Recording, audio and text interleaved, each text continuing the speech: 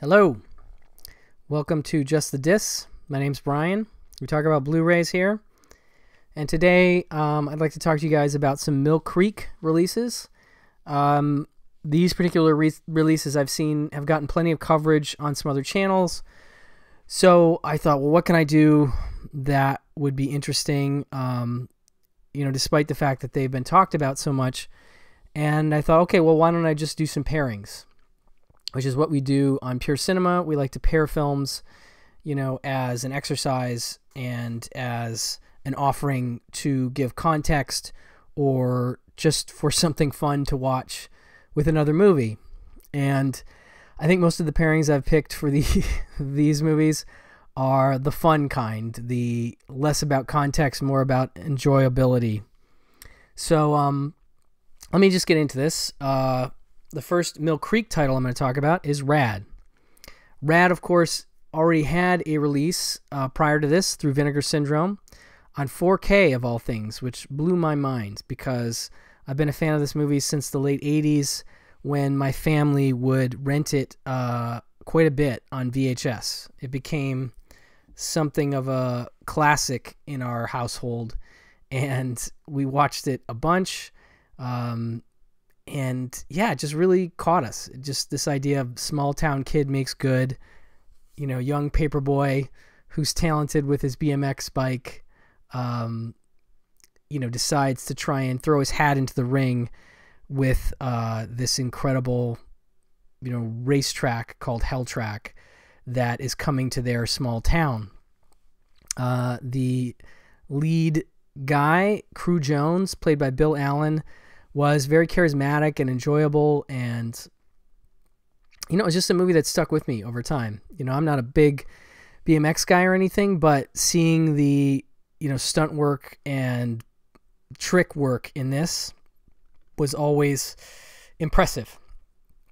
And I always later found it amusing that this is directed by Hal Needham, who is a stuntman himself and who made some classics with Burt Reynolds, and I just thought this was a really interesting later filmography entry for Hal Needham.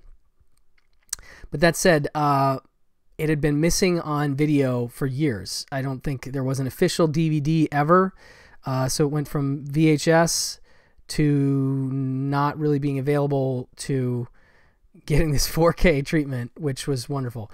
But then it was, too popular because it was such a nostalgia pick for a lot of people that I think it got snapped up. That Vinegar Syndrome version got sold out and left a lot of people not having the movie that they wanted to have, that they loved.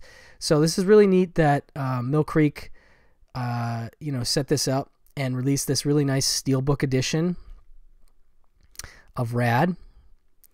And they ported over, I believe, some of the extras from that.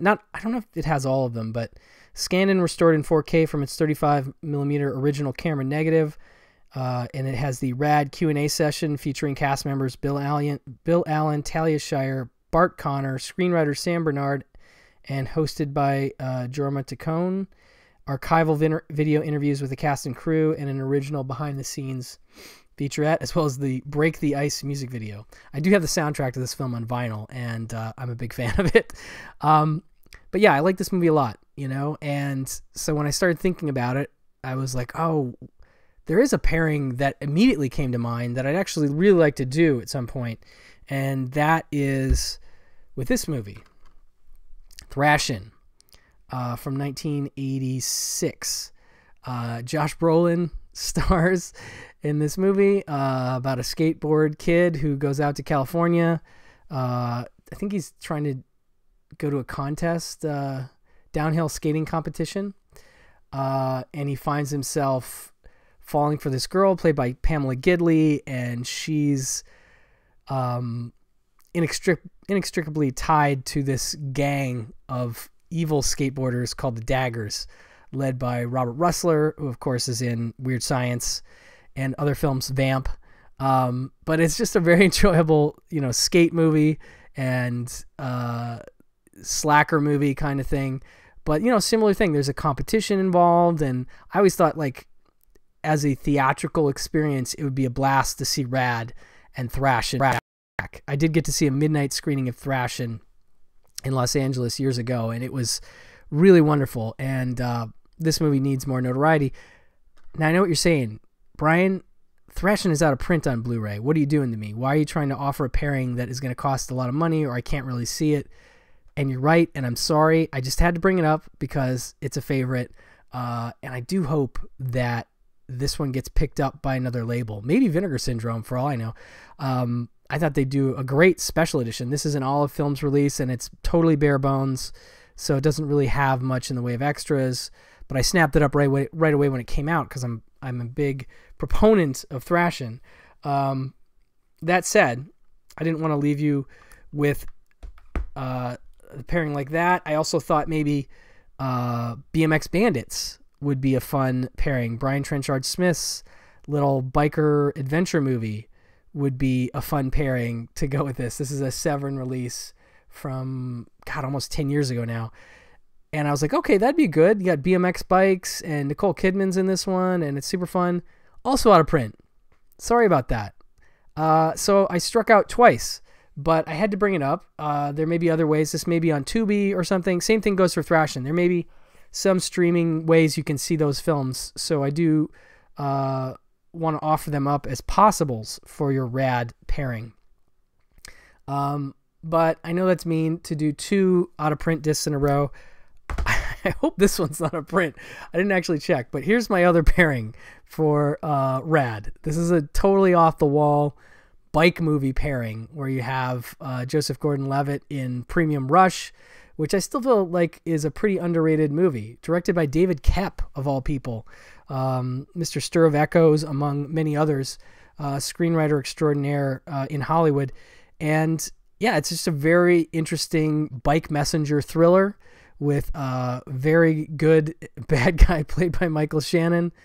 And I've always thought this movie was a lot of fun ever since it came out. And I feel like it got a little, cult fandom a little bit after it was released, but now I feel like nobody's talking about it anymore. I know this one's definitely streaming. It's a new enough movie. I think this Blu-ray is still in print. But I thought, okay, bike movie, I got to get something that people could buy if they wanted to. So Premium Rush and Rad, I do think that's an interesting combo too. It's a totally different type of movie, but a bike movie nonetheless. So those are my pairings for Rad. My next my next Mill Creek title, Stop or My Mom Will Shoot. One of the VHS retro covers. I do prefer the cover with Estelle Getty with a large caliber machine gun. That's better than the traditional, that one there. But anyway, I haven't seen this movie in forever. Notoriously pretty ridiculous, and has Sylvester Stallone saying the film's quite ludicrous title out loud as part of the dialogue very early on. I want to say within the first 10 minutes of the movie. But it's still oddly memorable. I don't know why. It felt disposable at the time, but now I'm like, Sylvester Stallone and Estelle Getty in a cop movie, I think. Is he a cop? Yeah, Los Angeles Police Sergeant Joe Bumowski has his life turned upside down when his feisty mother, Tootie, comes to town for a rare visit. Yeah, so she gets into his business, and it's very silly. Who directed this? I'm trying to remember. Roger Spottiswoode. Wow, that is interesting. I totally forgot about that. Okay, well, that said, I am very curious to revisit this one, despite all that. But it did get me thinking about Stallone movies and what would be a fun pairing with this. I thought maybe Oscar or one of his comedies, but then I was like, no. Let's go the other way. Let's go serious cop movies, or, quasi-serious, that he did. And I thought, well, what would go with Stop or My Mom Will Shoot? What about Nighthawks? A much more serious film where Stallone, is he part of a task force, I think, in this one? Riveting story of suspense. When Europe's most feared terrorist, Rutger Hauer, explosively announces his presence in Manhattan, 2 elite undercover cops, Stallone and Billy D. Williams, are assigned to him before he strikes again. So they're undercover cops, and there are definitely some scenes, famous scenes that I've seen used in interviews with Stallone on talk shows where he dresses as a woman as a disguise, and there's a great shot where he turns around and reveals it's him in a wig, and I've seen that on multiple talk shows. I feel like Jay Leno did it to him and somebody else, maybe Letterman. They like to use Nighthawks as bait for him, but it's a really good movie and a very suspenseful movie, and I'm just a big fan of this one. And I was really excited when Shout Select put out this Blu-ray with new interviews with a bunch of the people involved, and yeah, I'm a fan. So, more serious cop movie to flip the script on Stop or My Mom Will Shoot, Nighthawks. Or, a little bit more obvious, but Cobra. Let's go Cobra. I would be very curious what the audience reaction would be to a Stop or My Mom Will Shoot Cobra double bill, because Cobra is pretty intense despite some crazy stuff that happens in it. I'm a huge fan of this one. We did a great episode, not because of anything I did, but because Brendan Small, my friend, is on the episode, and he does a heck of a good Sly Stallone impression. So if you go back into the Just the Disc podcast, you can check out the Cobra 10 to Midnight episode we did. Anyway, Stop or My Mom Will Shoot and Cobra. Think about it. Could be fun. Okay.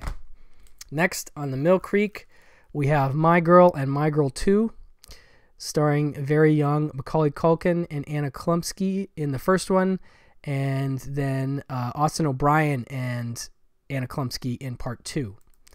I do remember seeing these as a kid, like them kissing and jumping in the water. I remember the trailers. I remember Dane Aykroyd.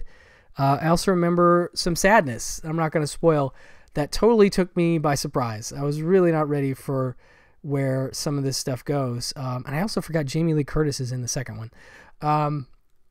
But I kind of like to show these to my daughter. I think she might have an appreciation for them, although she's somewhere between these two ages at this point. But nice to see My Girl 2 double bill getting a release from Mill Creek. And so I started thinking about coming of age films, and I don't know, something about that particular shot of them jumping in the water got me going, and I was like, what's a nice coming of age movie that could go with that? And I thought, okay, what about this? The Quest. This is another Brian Trenchard Smith. I didn't even realize I tied him in this video twice.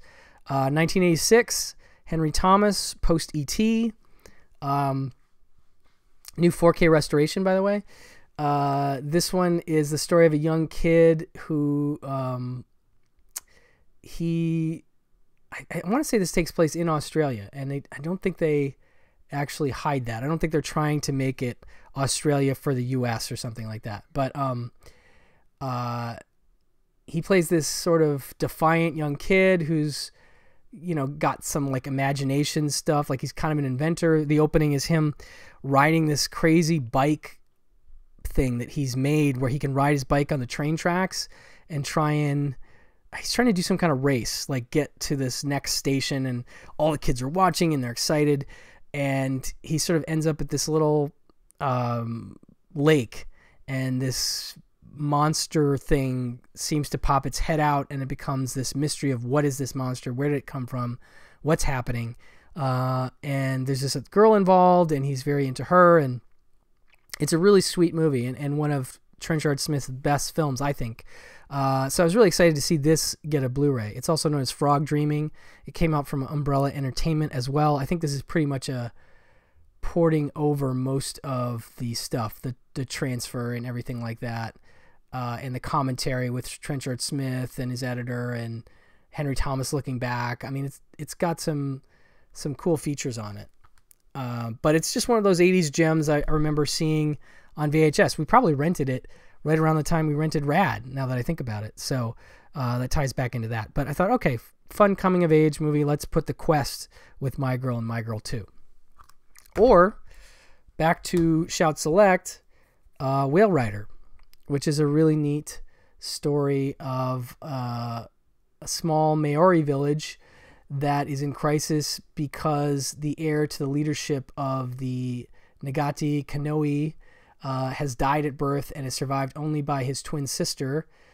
And although disregarded by her grandfather and shunned by the people of her village, 12-year-old Pi remains certain of her calling and trains herself in the ways and customs of her people. With remarkable grace and courage, Pi summons the strength to both challenge and embrace 1,000 years of tradition in order to fulfill her destiny. So a really neat coming-of-age movie that I think also ties into some nature stuff that I don't know why I associate that with My Girl, but just the kids being outside kind of made me think of it. And this is another one that I've watched with my daughter, and she liked it, a good deal.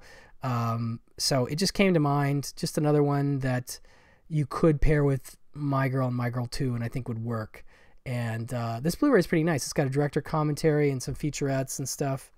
And it's been out a little while now. I don't feel like people were talking about it too much when it came out, and I just want to remind people this is a good movie. It's out there. It's good for your family watching.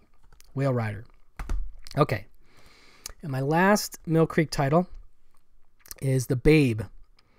And this one is written and produced by John Fusco, directed by Arthur Hiller, who I always think of as the guy who did The In-Laws, among other things. Although I don't know if The In-Laws is the best pairing with The Babe. But John Goodman plays the legendary Babe Ruth in this one. And it's sort of a, not cradle to grave, but it's a, young kid, going, it says, from his hard knock beginnings at a Baltimore orphanage to his meteoric rise to baseball superstardom, his poignant retirement from the game. His amazing life and career included 7 American League pennants, 4 World Series championships, and two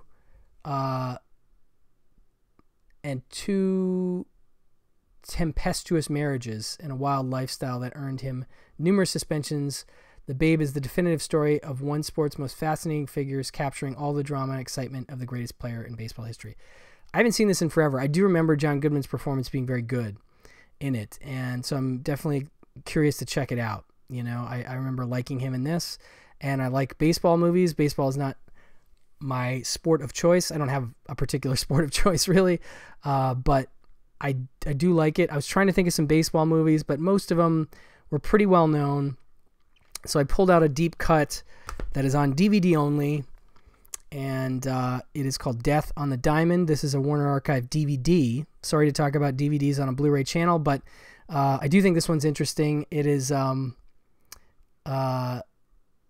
hard luck club rallying toward the pennant, but with a killer afoot. They're on a losing streak of lives. A brisk, well-placed matchup of whodunit and national pastime.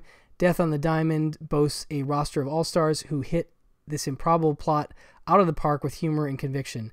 It says, after Bat Boy Mickey Rooney finds acid-laced gloves at the spring training, suspects and targets mount all season long, compelling pitcher Robert Young, himself a suspect, despite dodging 2 assassination attempts, to bring his A game to catching the murderer. Is it a financier poised to snatch the franchise from its indebted owner? A gambling cartel angling to improve its odds? Ex-players ejected from a betting scandal? There's a lot of suspects. So I just like the idea of a baseball whodunit. There weren't enough of these, and this one is, not like a high budget thing. It's 71 minutes, but very enjoyable, lesser seen baseball whodunit. And then I just thought, if you want to see another good virtuoso John Goodman performance, you can really go left field and try Barton Fink, which came out from Kino.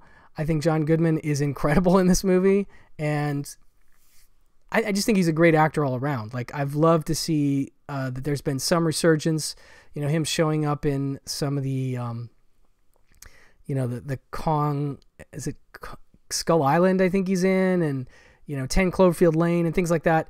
I just think he has always been one of our greatest character actors, and I love to see him continue to get used. But he is incredible in this movie and unforgettable. If you haven't seen the film, then you won't know what I'm talking about, but if you have, it definitely will have stuck with you.